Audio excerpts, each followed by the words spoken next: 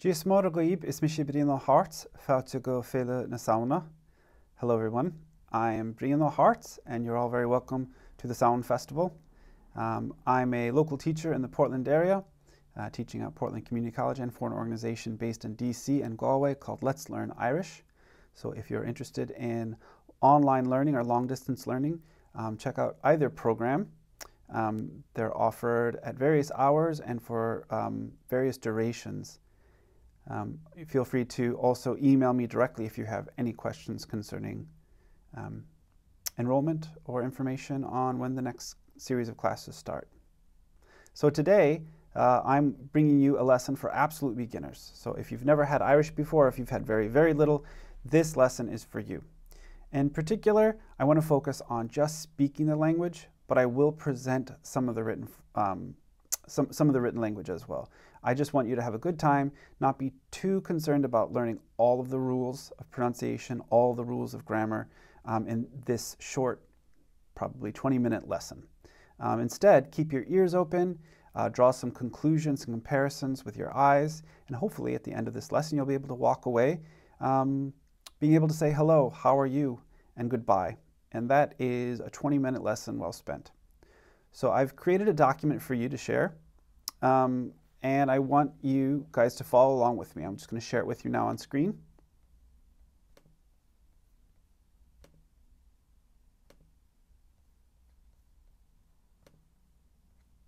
Here we are. So this particular lesson is focused around a conversation, and this conversation is in this first box up here. And you'll notice that to the left we have in bolded letters, that's speaker 1, that's Brian, and the letters to the right, the sentences to the right that are in italics, that's speaker 2, Ceili. So we're having a general conversation that you would likely encounter any old time meeting someone new on the street or say at an event. So we're going to work on that, and then below I have some points to take into consideration to help us with some rules and concepts of the language. There are a lot of interesting, fascinating new rules that govern the language very differently than some of the rules that govern English. So let's start first with me reading through this dialogue, and you can follow along. I'm just going to highlight this all so you can, there you go. So here you go. Jidich is mishe Brian. Ke hossa. Oh, Gias mudderit is mishe Ceili. Conas tatu a Ceili. Tá me go ma a Brian agus tu hían. Tá me go ma gormagat. Is mashin. Is as Salem me. Ke as hu. Is as Portland mishe agus Malum Salem. Mishe freshen. Is jas cosalat slán. Is jas cosalat hían. Slán go fóil.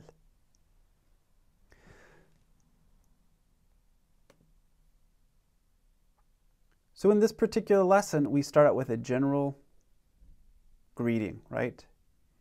Giadich and Gias muradich. Let's focus on this first greeting. Giadich. Repeat after me. Giadich.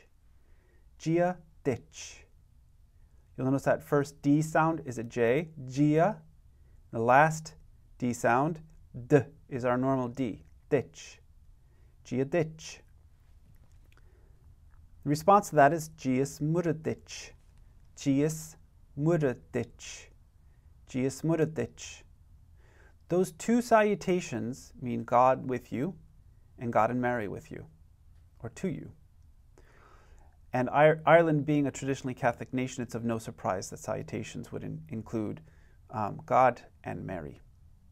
There are other secular forms of it. If we look down here, hi, that's just a transliteration of our normal hi in English, H-I. And then hello, being transliterated into a Gaelic spelling, H-A-L-O fada, hello, hello. You can use these as well as Giadich and Gias muradich. So I'm going to say Giadich. I want you to practice saying Gias muradich back. Giadich. Gias muradich. Giadich. Gias muradich. Good job. Now following that is a basic greeting, following that basic greeting is an introduction. Is misha brian. I am Brian. Is misha brian. Notice misha, that's the first person pronoun, myself. Is misha brian. I myself am Brian. And the question that follows, rather naturally, ke hosa. Who are you? Ke hosa. The speaker's reply is Ismisha Sheila. Ismisha Sheila. So I'm going to introduce myself saying Ismisha Brian Ke hosa, and I want you to respond Ismisha and then insert your name. Ismisha Brian Ke hosa. Ismisha Brian Ke hosa. Good job. So once again, these two sentences are actually, this exchange here is Giadich Ismisha Brian Ke hosa. And the response or reply, Gias Muradich Ismisha Sheila. Let's move on to the second line here. Konas tatu. Konas tatu. How are you? Konas tatu ahila. Now you'll notice up here we respond, or the names are given Brian and Sheila, but here they become ahila. Any guess as to why that is? Well, in these previous sentences we stated our own names, but in the second sentence, speaker one, Brian, is calling to Sheila by name. So in Irish we have what's known as the vocative case. We change the name of the person on whom we're speaking as we call to them. And we keep their name normal in the nominative case up here when we're referencing those people within a sentence. So if I wanted to say, I am Brian, I'd say Ismisha Brian, right? But if I wanted to get Brian's attention from across the room, I'd say Avrian, Avrian. That's the vocative case. And you'll notice in both instances what has changed is an introduction of this little particle and then the introduction of an H after the original consonant. So Sheila becomes Hila, Ahila. Brian becomes Vrian, Avrian. So that's the vocative case in Irish. So, konas tatu ahila, how are you, Sheila? Ta me goma, Avrian. Ta me, I am, right? Ta me, goma, I am well, Brian. Agus tu fein, and you, fein, yourself. Agus tu fein. Agus tu fein. So let's practice. I want you to practice asking, not asking the question, but answering this question, konas tatu. I want you to respond with a simple ta me goma Avrian. And we'll keep Brian in there because that's my name. Ismisha Brian. So konas tatu. Ta me goma Avrian. Konas tatu. Ta me goma Avrian. Great. And the little tag here at the end, agus tu fein, is to return the question. Agus tu fein. And you yourself? Brian responds, ta me goma, I am well, just like Sheila said, ta me goma. Guramagat. Guramagat is one of our niceties. It's thank you. Guramagat. Guramagat. Guramagat. Guramagat. You'll notice in spoken Irish, parts of speech are elided, right? And so they're absorbed into other bodies or they're just dismissed altogether. We do this all the time in English. So it's nothing new, but it's a frustration when reading versus listening to a speaker, right? So guramagat or guramagat becomes guramad or guramagat. So ta me goma guramagat. And Sheila's response to that is good. Ismashin. Ismashin. Which makes its way actually into some of the English spoken in Britain and Ireland as smashing, right? Oh, smashing. Not sure if any of you have heard that before, but it derives from ismashin, smashin, smashing. Following that up is another statement. Is as Salem me. Is as Salem me. I am from Salem. Is as Salem me. And of course, the natural question that follows that, ke as hu. Ke as hu. You'll notice in Irish, th, th doesn't exist as th as it does in English. It exists as h. So ke as hu. Ke as hu. Where from are you? Right? Is as Salem me, ke as hu. Sheila responds, is as Portland misha. I am from Portland. Ach is Malum Salem. But I like Salem. Is Malum Salem. So this is the second introduction of the word ma, right, which means good or well. When it's used as adjective like this, goma, ta me goma, it means I am well or I am good. This particular construction is idiomatic. Is malum basically translates to it is good or it is well with me, to mean I like. So is malum Salem. I like Salem. Is malum Salem. So is as Salem me, ke as hu, I want you to practice by saying is as, and then insert the city or the town that you're in, followed by misha. Okay? So is as Salem me, ke as hu. Is as Salem me, ke as hu. Good job, guys. Last line, misha freshen, which is to mean, Sheila says, is malum Salem, and Brian, naturally having pride in Salem, says, misha freshen. Me too, misha freshen.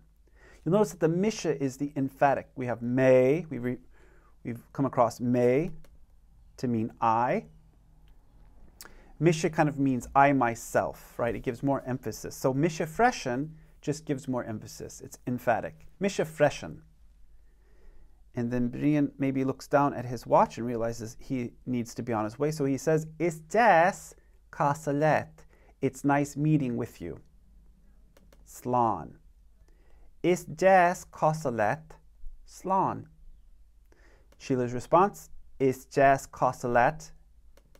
Féin, right, to mean yourself. It's nice meeting with you yourself. And then slán go fóil. Slán go fóil. So slán is our generic goodbye, and it's based off the word sláinte. If you've ever been to a pub, you might have seen that word written somewhere on the wall of the pub, or you might have heard it when people are cheering each other, right, when they're clinking their drinks before they swig down a pint. They say sláinte, sláinte. Well, the word slán is based off the word sláinte, to mean just a well wish for your health as you depart. Slán. Sheila uses slán, but she tags on go fóil, which means for now. Slán go fóil. So I'm going to practice saying slán, and you can say slán go fóil. Slán, slán go fóil. Slán, slán go fóil. Good job. I'm going to read this conversation again, and I want you to piece together the meanings that we discussed before. Don't be stressed to get it all right, but see which pops out in terms of your ear, what you can pick up, and your memory of what they mean. And maybe follow along and repeat. Gia dich is misha Brian. Ke hosa? Gias mudadich is misha Sheila. Kunas tá tú híla? Tá me go ma Brian agus tú hían? Tá me go ma gur magat. Is mar sin. Is as Salem me, ke as ho? is as Portland misha ach is malium Salem. Misha freshen. Is jazz cosalet slan. Is jazz cosalet hien slan gefoil. Great. Let's take some time away from this conversation and discuss some pronunciation. See if I can highlight all of this.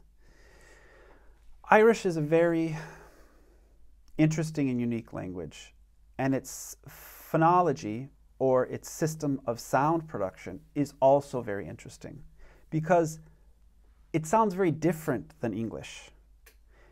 One of the reasons why that is that its vowel center is shifted from English. English went through a vowel shift itself. So instead of maintaining the vowel values as all Indo-Europeans do with a, e, o, English says a, e, I, o, u. A, e, I, o, u. Most other European languages pronounce these series of vowels as a, e, o, u. So our English language and our pronunciation of the language works against us in trying to pronounce Irish more effectively and efficiently. So we need to think of, if you've learned another European language, think of a, e, o, u. A, e, o, u. These constitute our short vowels. And with regards to these vowels, you'll notice that there's a diacritic mark over them. It's called the Síne Fada. And what it does is it lengthens the sound of the vowel. This makes it more rich, the sound of that vowel more rich, but it also lengthens it in terms of timing. So a, e, o, u becomes a, e, o, u. A, e, o, u. Let's compare and contrast the two A sounds, the short then followed by the long. A, e, I,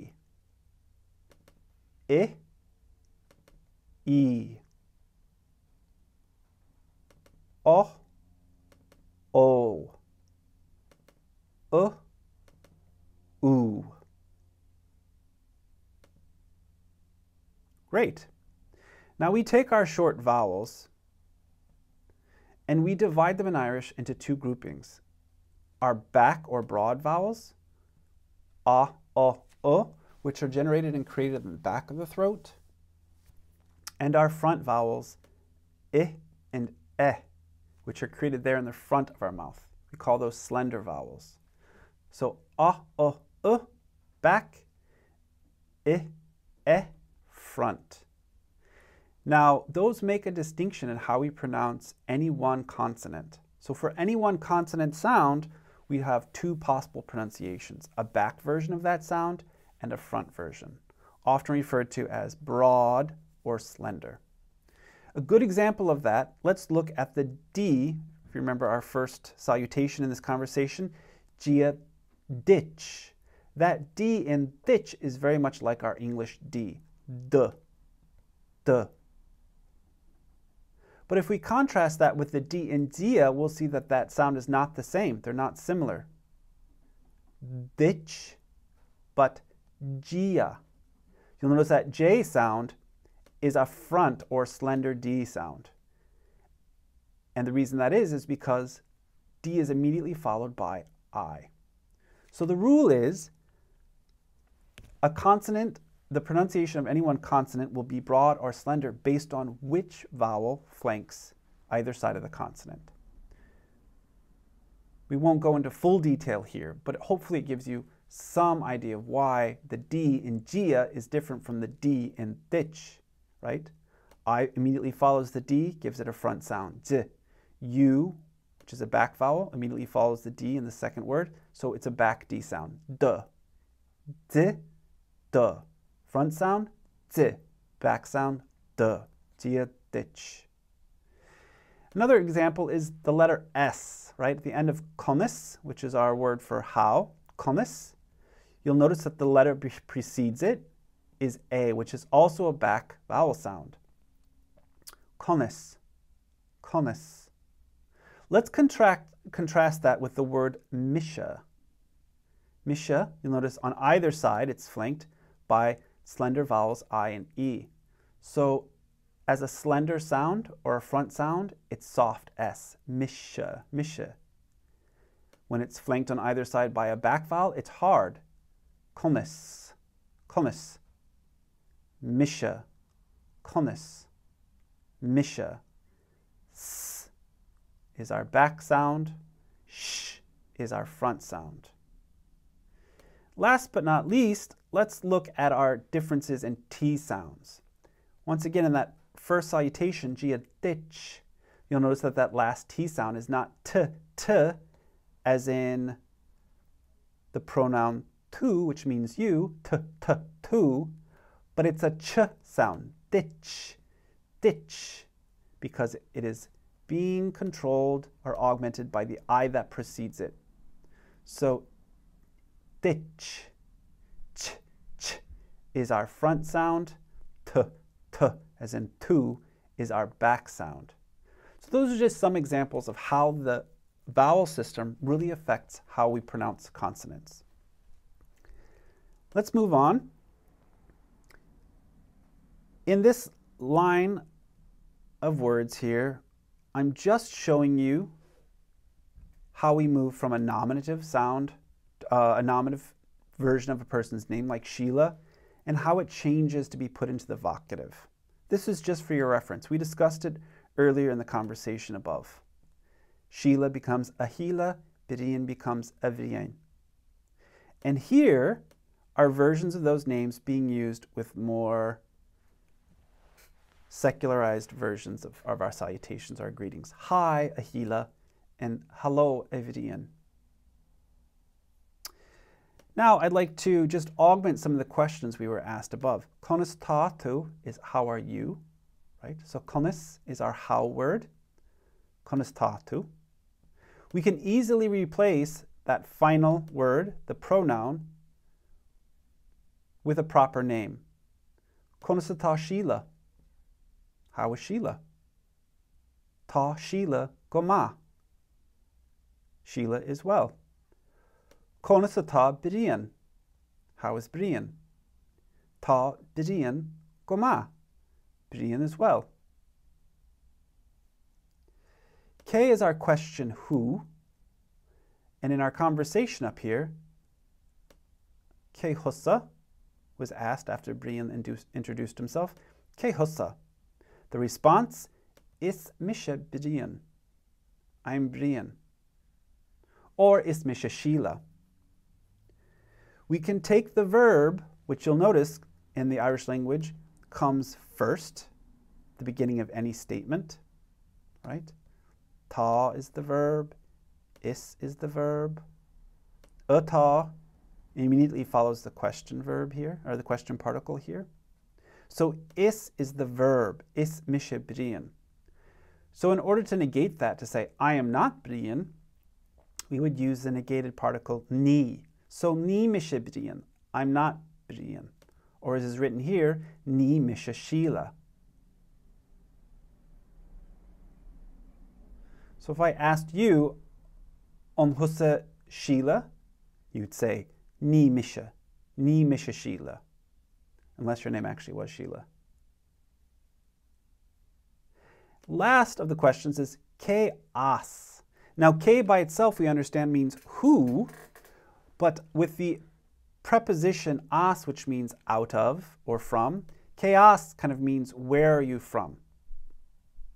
Ke as has some deeper connections to the way that life was experienced before the car and before motorways, right? Ireland in particular was not very transient. It was difficult to get around from town to town or to get from point A to point B without passing through all the towns between those 2 points. So the idea is that people stuck close to home. So the question of chaos really means from whom do you come? And relationships, in relation to relationships within any given town or parish, right?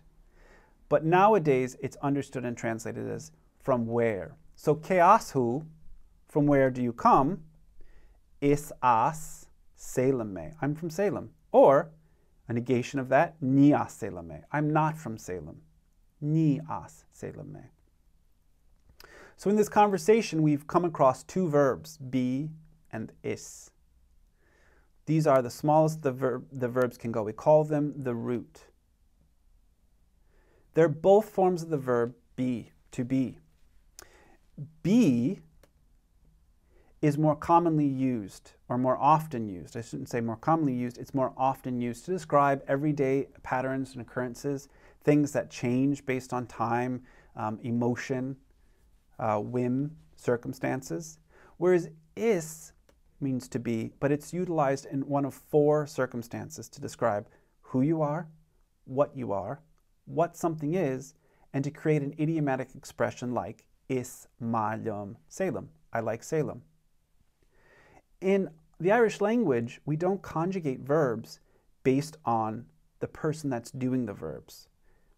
We conjugate verbs based on their positive quality, their negative quality, or their question quality. So you see here, be, I'm conjugating it into the present tense, and we're moving from positive to negative to question forms here. So repeat after me. Tá.